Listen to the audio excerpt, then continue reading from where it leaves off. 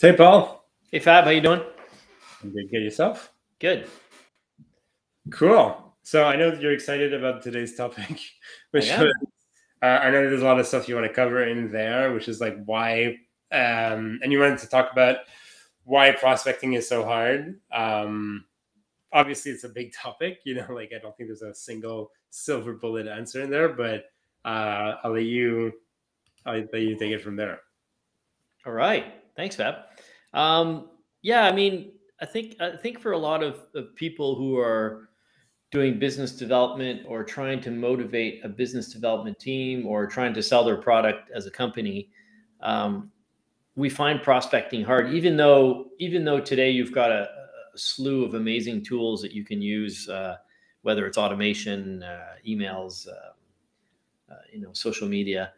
And I think the main reason that people find prospecting hard boils down from, and I'm going to want your input on this, is the fear of rejection.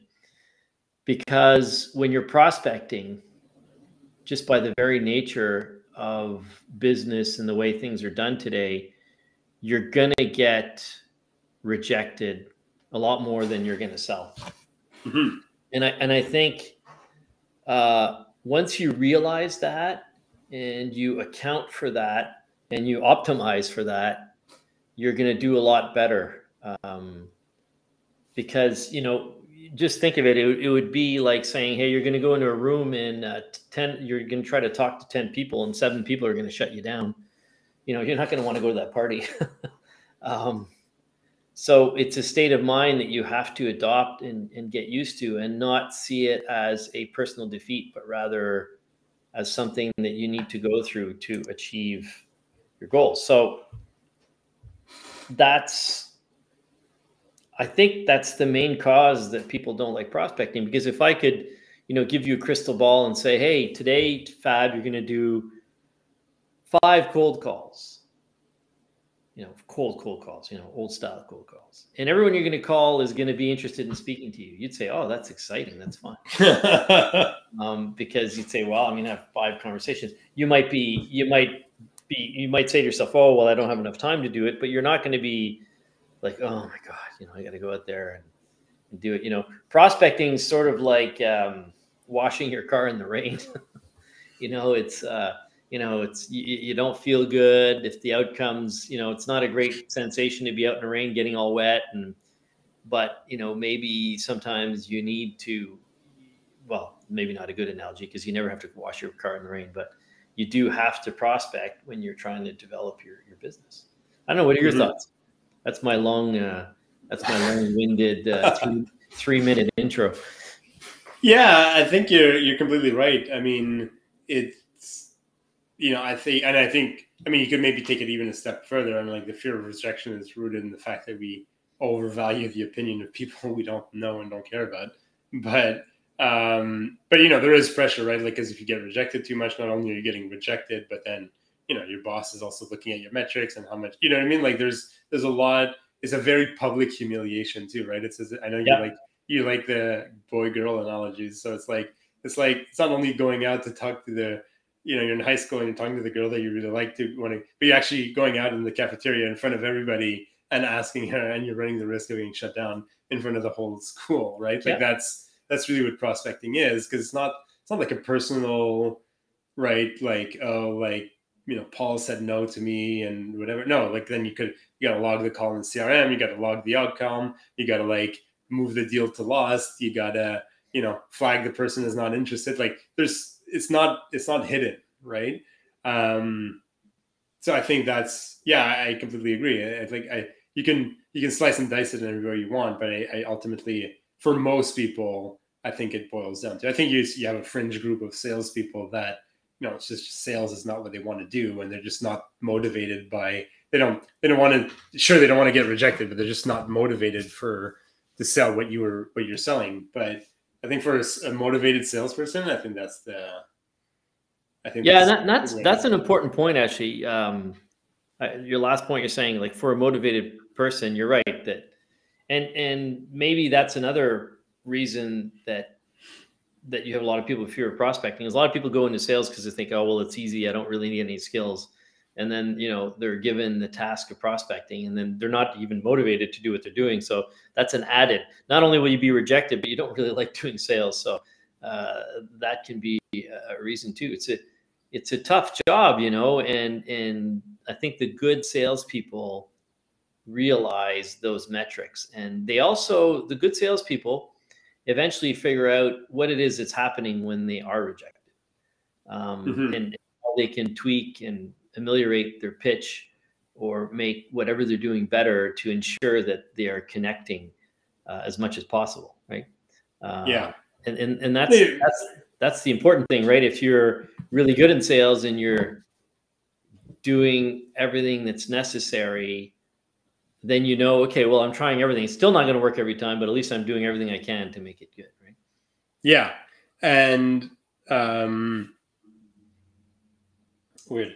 I also would, like if I could give just a personal example, like right before we hopped onto this call, I had a call with my account manager at HubSpot, and we're kind of planning the end of the year together, right? And I mean, like for all of the cold call, like as much as I don't like doing cold calling, there's a motivation to succeed, right? And that motivation helps you push through your fear of rejection. So I guess maybe you can even say maybe it's less the fear of rejection and it's more the motivation to succeed, right? If you're a junior salesperson and your boss is just complaining that there are not enough hot inbound marketing leads, well, that becomes the what's the word? The story you're telling yourself, right? Like I shouldn't be prospecting. So then, which becomes an excuse because you don't want to get rejected, because at the end of the day, you're probably just not that motivated because your boss is relieving that motivation, right? It's like, it's marketing's fault. They're not sending enough leads. Yeah. So it's not your fault your pipeline's empty. It's marketing's fault. Yeah, marketing's not sending you enough leads. Yeah. But if you, just to come back on the actual prospecting itself, let's assume marketing is doing its job and you're just faced with having to reach out to several different people and you don't know what the outcome is going to be. And you're right. If you're a motivated salesperson and you're really competitive with yourself and you have a goal to achieve, and you know that the only way to get there is to do that prospecting, even though you might not enjoy it thoroughly, you'll do it anyways. It's sort of like saying, I'm going to make you jump in this cold water, but you're going to swim to that dock. And once you get to that dock, well, you get to have this amazing meal, right? So if you're really hungry, you won't even notice the cold water, right? And if you're not so hungry, you're going to, oh God, it's freezing, and it feels terrible. But, we've all had those times where you jumped in the water, you don't even feel the fact it's cold. Yeah. And so I think it equates to that, and just your realization of what you need to do to get there and how motivated you are to get there. It's a very good point. It's am I really motivated to do what's necessary to have the success that's going to hopefully come from it? Because again, you only control your actions and your methodology, right? So you don't control the outcome. So you're not dialing in those results. You're doing everything you can to get those results. Well, part of those results is prospecting or having access to leads if you're someone who needs to develop new business. Yeah, and I'll have like a comment or maybe more of a question, because you have more of a sales background than me and you've been in sales for quite a while. But, like I see even with a lot of people I work with, like the motivation of salespeople is much more, it's not more money motivated as much, right? Like, so I have a client that they're, like I'm working with them on having HubSpot showcase the actual value of what they're selling, right? Like, if they're not motivated by the deal or the commission, the amount or the commission that they're going to get, they're motivated by the value that they're bringing forward to the customer, right? So we're translating the dollar amount of what they're selling to what's the actual value at the end of the day that the client will pay. And so I don't know if that's more of a new trend or if it's more of or if it's always been like that. But, I think that's what also brings harder to tap in when you're doing that cold call, it can feel so disconnected from what the value that you're bringing at the end of the day, right? Because that cold call feels so disconnected. Yeah. Although if you do your cold call properly, you're quickly getting to what's important to your client. Of course. To answer your first question, has it changed? I've been in sales for over 30 years. And I've got to tell you that when I started in sales, and maybe, maybe it's kind of sales I was in, but I honestly don't think it was. I think it was just general something, the internet was just starting. The salesperson back then was educating as well as finding out what the needs were. And you're right. I mean, back then it was all about making the money and closing the deal. What your client needed, that's not something we looked at, and I worked under a lot of salespeople back then, and I didn't like sales at first. I only did it because I didn't have to be in an office. We've had this discussion before. I realized I like sales like 15 years in. I know it took me a long time. So I think there was a general, I think there were some people who cared about their clients, and, I think I was one of them. And I think those are the people that did well, but it wasn't something that was lauded or something that was encouraged. They didn't teach you to care for your client. It was like, come on, just sell the freaking thing. Yeah. So that's interesting. And while we're on the topic of salespeople, we wanted to talk about the two. Let's say you have to, let's say it's a very simple computer analogy, and you've got two types of salespeople. You polarize them. You've got at one end we'll call him the evangelist, the person who talks a lot, who's sort of the charmer, the used car salesman, the lawyer, the one that people often think of when they think of his stereotypical salesperson. And I call it an evangelist. And we had this discussion before we got online that for some people it's got religious connotations. And the evangelist started out because he was pushing God, right? So these evangelists are pushing their product, and they're telling you it's going to save you, it's going to do great things, but they know nothing about you. The evangelist rarely, the pure evangelist, I'm talking about the guy who's totally polar, we'll call him right, left and right. He's totally on the right. And I don't mean politically left and right, but he's on this side. And he is, or she is, just talking up a storm. She's like, remember those infomercials you'd see late night TV? Those are evangelists. They're just talking it up. They're just going to convince everyone they can that this is the product. And then you've got the other salesperson who I think lives much more in the complex sale, who really cares about his client, who really wants to make his client move forward or her client move forward. And the goal that they have is to help the client achieve their objectives. We had this discussion before, full disclosure, Fab's wife's a psychologist, talked about it. And, I call him the psychologist because, in certain types of psychology, the psychologist will ask open-ended questions to find out more about what's going on. And I think a good salesperson, when he starts at first, asks open-ended questions to make sure, and this is where it differs with the psychologist. Psychologist is not trying to sell you anything, but the salesperson is eventually. But they want to make sure, that good salesperson wants to make sure that they understand your objectives and that you feel that their questions and that their drive comes from selling that product. Now, I think everyone's got a little bit of both, right? But the evangelist is selling, the pure evangelist sells his product without knowing you. He just louds and talks to you about the wonders of his product. Whereas the psychologist, he'll ask you a question, or she'll ask you questions to make sure that what you're really doing is you're fulfilling a need or a motivation that the client has. And how will you do that? By giving them a product that'll help them get closer to that, or a service, or whatever it might be. So those are, and it's interesting because I kind of had this brain fart last week when I want to talk to you about it, is that when you get sold to by the consultative or the psychologist type of salesperson, sometimes you don't even think you've been sold to, because you just feel like this person just helped me to get what I need, right? So you'll go to the car dealership and you're sold by a totally more consultative person. You'll say, well, geez, they just, we know we needed a car. We walked into the dealership and the They just found the best car for us because they knew what questions to ask and they found out the best thing. And other people say, well, no, I met an evangelist. You know, he was telling me about the BMW X3, how amazing it was from the moment it came in, and he was selling it so well. I was like, I had to buy the car. But in the end, he knew nothing about me. I bought it myself because I was so amazed by all the features and all the wonderful things that were going on. And one's not bad and the other is good, but for sure, the stereotypical salesperson, you know, when you ask them, well, what's a typical salesperson, you know, they'll say, you know, whatever, a vacuum cleaner salesman from the 70s and 80s, or the garages. And so I just wanted your take on that. What, you know, before we did this, if I had asked you what's a typical salesperson, like which category would you put them in?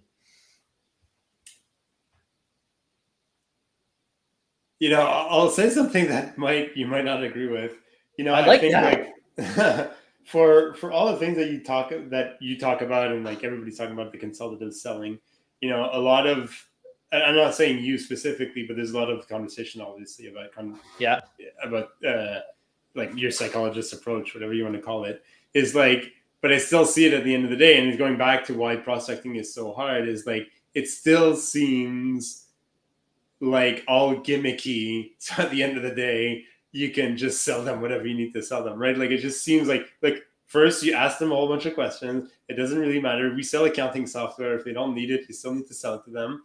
But just, you know, ask open. And so I think, and maybe it's a generational thing, but what I was mentioning before, how I'm seeing some reps like just being just overtly motivated by the value they bring to customers, and then they're hearing, yeah, the consultative, and you sit there, but then their boss is still like, no, you need 67 deals in your pipeline at all time, and you need the cold calls, and you need, you know, this, and you need 15 discovery calls a day or a week or whatever. And I still feel from the outside looking in, right? I'm just the operations person. I'm just helping them put the things in place and trying to see what's more efficient, is that there's a huge disconnect between what we're saying, like take your time, ask the open question, you know, book an hour meeting, try not to talk so much, be there, listen. And even you mentioned it, like, and then don't be afraid to disqualify the person. But then at the end of the day, if I'm doing that and I'm sitting there and I'm like, I really don't think they need our accounting software.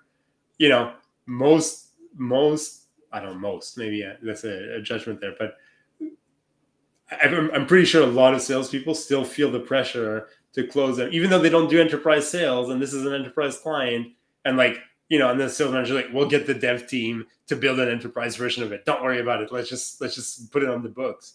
Fab, I think you're right that some people, I think you're right that some people have that dichotomy going on. Like they're being told, hey, be consultative. And then it's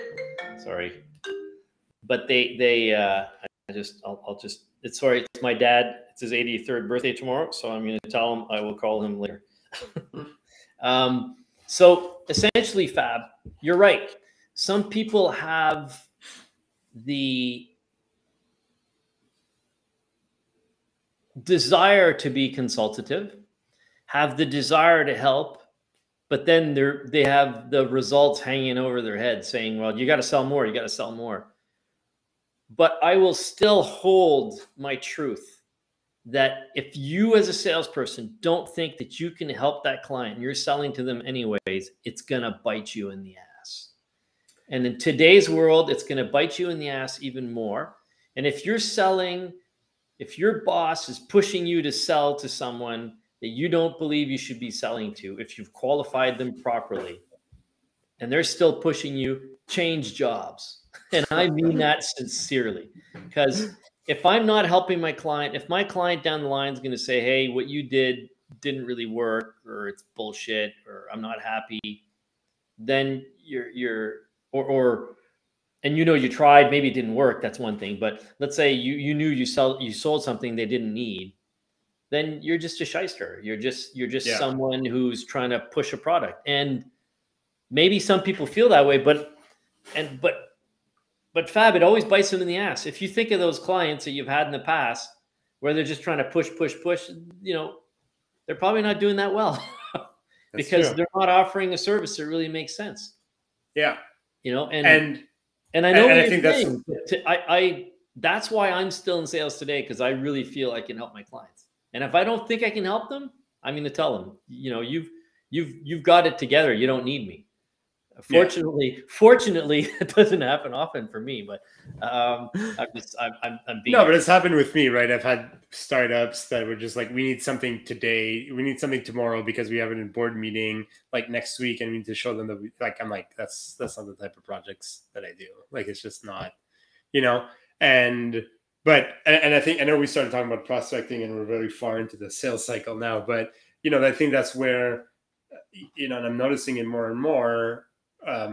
That's where your RevOps comes into hand, because so many people are so focused on the sales and we need to put the business on the books, but then they don't realize, especially if they're in a recurring revenue environment, that the quality of the client is much more important than the volume of the client, because selling 100 clients a week and having 90 of them quit, cancel, churn before they've hit profitability for you is not worth it, right? It's better to just have 15 good ones that stick with you, you know, because you end up with more clients at the end of the day, you know. And I think a lot of people still struggle with that. And I don't know if it's like, yeah, I don't know if it's always been like that, and now we just have the data to support it. I don't know if it's, you know, I think it's always been like that, Fab. I think it's always been that way.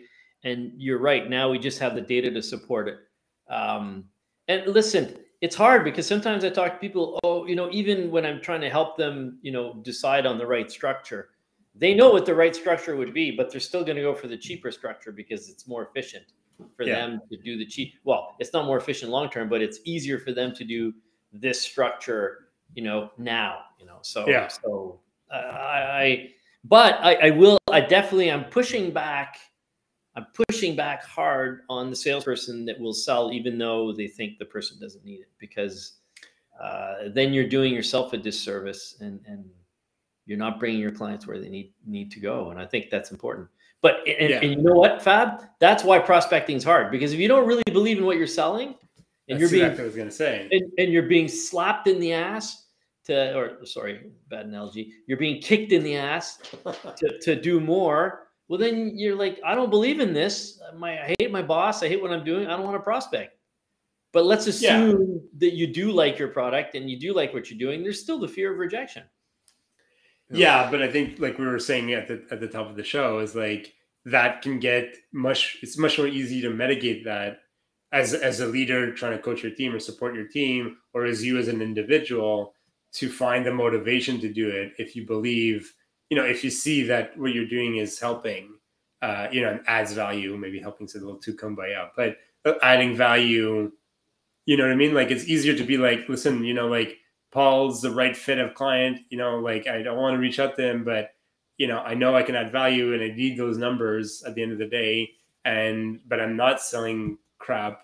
I think it's easier to tap into that motivation than if you're like, man, I got to call Paul. Like, I'm pretty sure he's not the right fit, but, you know, I need 6 more deals in my pipeline before the end of the day, Friday. And it's 3:45 Eastern, and, you know, I'll just call him. He'll probably leave a message and just add him to my pipeline, right? But then that deal's going nowhere fast. You're right. You know, and in a B2B world, you know, maybe it's a little bit idealistic. No, I think, you know, there's no such thing as a perfect product. There's no such thing as a perfect service. So often, you know, you've drank your own Kool-Aid to your company and you think you're the perfect company. So you have a little bit of that evangelistness going on, but you still have to take the time to make sure it's a good fit.